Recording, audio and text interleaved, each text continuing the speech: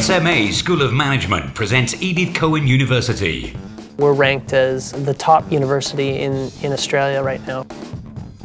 Very recognized nationally and internationally. ECU is renowned for its excellence in sports science. Our big forte is the field of strength and conditioning. We have lecturers and researchers from all around the world that have assembled at Edith Cowan, and again, they're regarded very highly around the world. SMA School of Management and ECU provided students access to world-class events such as the Aviva Ironman Triathlon, putting what they learn into practice, as well as for unparalleled data analysis and research. I am an associate professor in exercise and sports science at Edith Cowan University.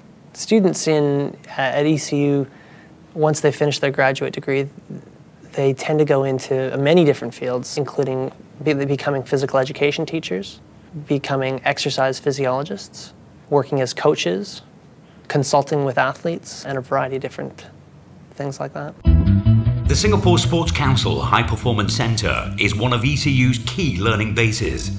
Students have an arsenal of cutting-edge technology at their disposal, with studies conducted to help improve athletes' performances, which include monitoring their inner core temperatures and respiratory muscle strength, amongst others. We're here at the Singapore Sports Council inside the Exercise Physiology Lab.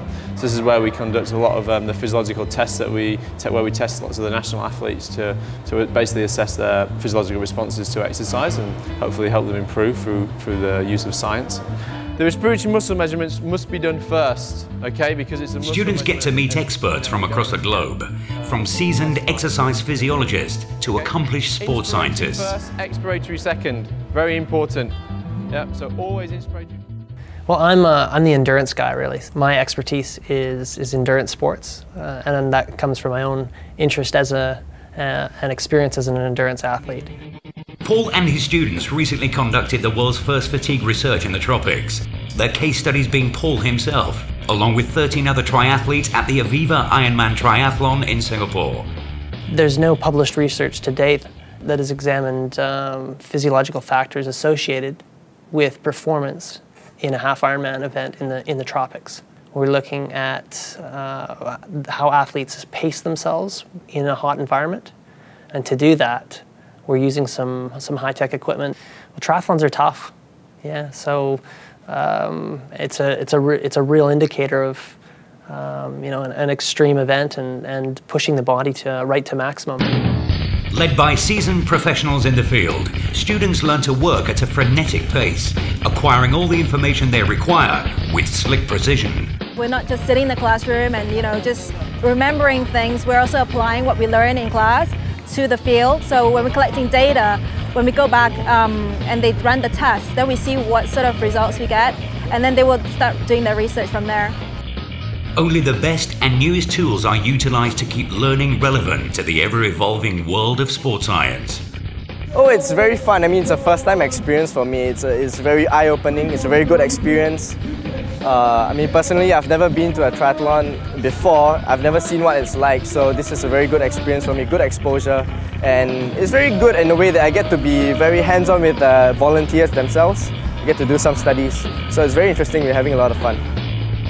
ECU's Professor Ken Nosaka helms the postgraduate course in the School of Exercise, Biomedical and Health Sciences.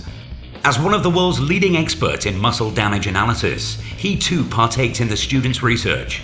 My particular interest in this research is muscle damage. It is called exercise-induced muscle damage. All of us get sore after performing exercise, but we don't know what kind of muscle damage occurs after Ironman triathlon. We are going to investigate how stressful triathlon race would be for a human body, especially in a hot and humid environment. We are going to compare this result with the previous studies.